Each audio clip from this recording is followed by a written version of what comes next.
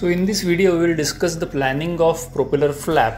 It is almost the same across all the body areas, but we will discuss it for this defect over the lower limb, over the medial malleolar area. Now, as always, any planning begins with marking of the important relevant anatomical landmarks. So here we are marking the medial subcutaneous border of the tibia so that our incisions and flap markings don't encroach on the tibia. So next step is to mark the axis of the posterior tibial artery around 2.5 centimeters medial to the medial border of the tibia is the axis of the posterior tibial artery. So we mark the empirical axis of the posterior tibial artery, and near this defect, near this area, we Doppler the perforators. Now suppose we have 3 perforators which we have Dopplered. Now the nearest